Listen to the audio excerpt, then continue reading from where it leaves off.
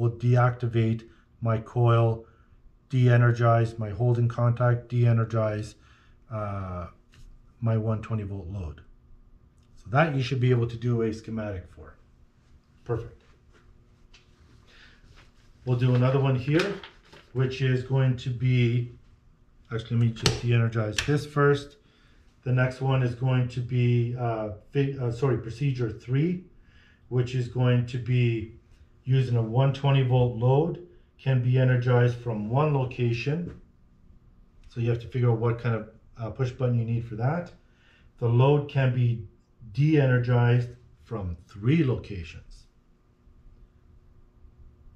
A second light, light number 2, will be energized whenever light 1 is de-energized. So they will be opposite functions. Okay, so let's just, again, start from the beginning here. Oops.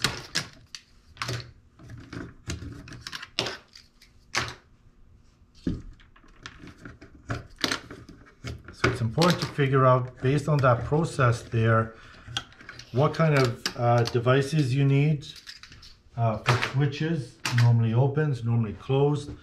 Again, we want to be able to activate or energize a light from one location and de-energize from 3 locations. And also we want to be able to have one light of 2 energized at one point. When one is energized, the other one is de-energized. When this is energized, this will de-energize. Okay. So we'll start again on the low voltage side. We're going to need another switch here. So you need to be able to draw a schematic of this. And the way we figure this out is, well, if I'm going to use 3 switches to deactivate and only 1 to activate, how are the 3 deactivations operating? Basically, we want to be able to deactivate our coil. So how are each one of those 3 switches connected in reference to each other? What we're going to do is we're going to use 3 normally closed switches. So we're going to use the 3 red ones here, the 3 stops, as our 3 switches to de-energize. And we're going to use just one switch, the green one, the normally open, to activate. In order that once we activate the coil, that it stays energized until we de-energize, we're also going to use a holding contact on our normally open push button. Then we're going to use one armature to do that, and we're going to use another armature and use those contacts to operate either light at a time. Let's walk through this. So let's do the 24 volt side again. Okay. From our 24 volt supply, we're going to feed into first normally closed contact. We are now going to put each one of these 3 normally closed contacts in series with each other. So when we break the circuit by depressing any one of those 3, it will de-energize our coil and de-energize a light so it changes position. So I'm just going to use red just to connect my 3 normally closed push buttons in series with each other.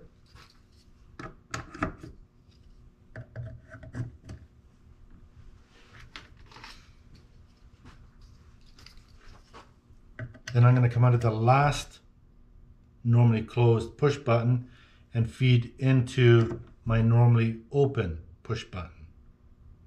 Okay, so right now I have current going through 3 normally closed, then I'm getting to my normally open.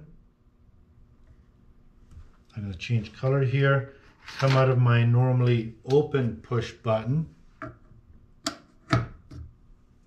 go to my relay coil number 2, come out of my relay coil number 7, back to my power supply. in order to make sure that my light stays on when I want it to, I'm going to put a set of holding contacts onto my normally open push button. So I'm going to use blue wires here to connect to my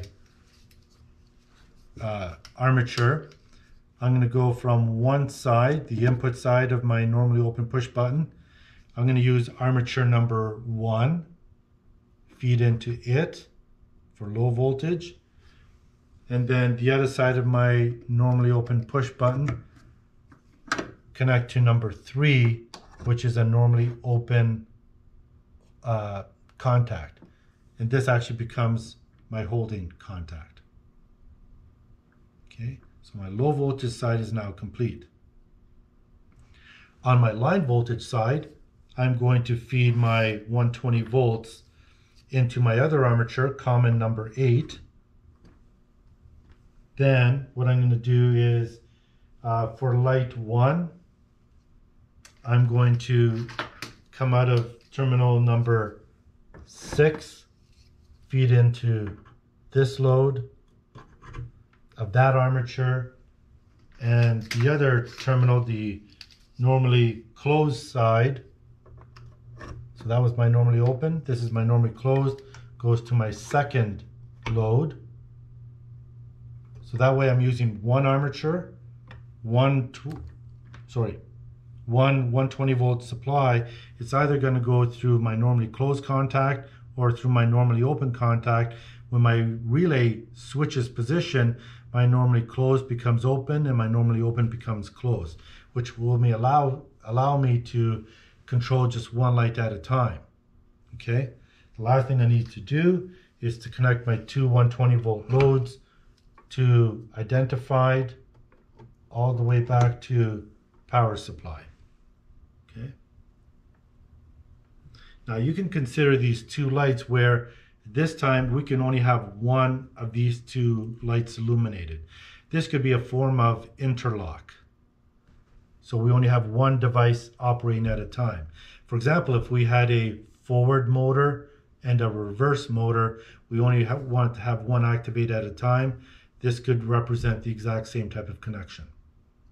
Okay, so let's activate our circuitry and see what happens here. So what will happen when I turn on my 120 volt power supply? Will one of my lights be energized and the other one de-energized? Or both energized or both de-energized? Let's have a look. I'm going to turn on my 24 volt. We're on there. Turn on my 120. Our blue light is on right now. Okay. So now I want to be able to activate my red light, energize my red, de-energize my blue, and let's just hit my switch. When I let go, it stays activated because of my holding contacts. When I pressed the button, it allowed current to go through each one of my normally closed push buttons through my normally open, that when I depressed it became closed, allowed a path of current to go to my 24 volt coil, activate the coil, pull both armatures in. So this this armature closed, this armature closed, my lights changed position. Now my holding contact has a closed position. So when I release my button here, current now flows through my holding contacts to keep my coil activated. Because my normally open contacts, my holding contacts are across my normally open push button. So that's the path of current to keep my coil activated.